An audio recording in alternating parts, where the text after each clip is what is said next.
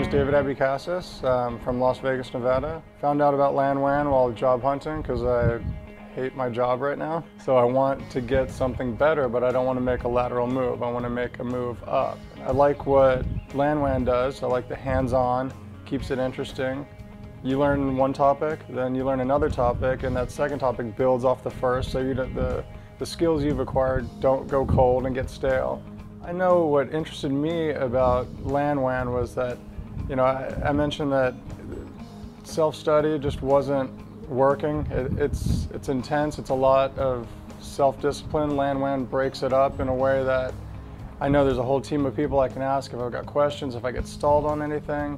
There's people who are calling me daily and saying, how are you doing? You making progress? You feeling good about it? I was offered the grant to come out, and I figured I got nothing to lose. It was a short drive from Vegas. I feel like now this camp's ending.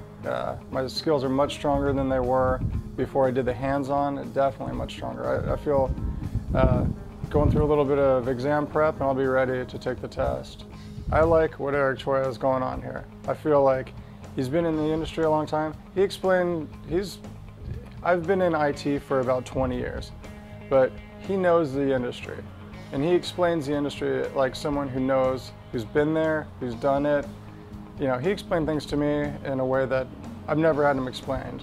And I see the field differently.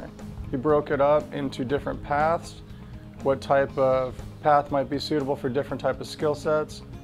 I really opened my eyes this morning with what he had to say. I would definitely recommend LAN WAN. There's a guy back home in Vegas who I think I'm going to give a call when I get back there and say, look, this is what I'm doing. You should go to the website, check them out. This is what they do, and he's in the same position I was. He's good at what he does, but he doesn't have the skills necessary to really make it to the next level, to where the real money is. And I'm definitely going to give him a call when I get back in town.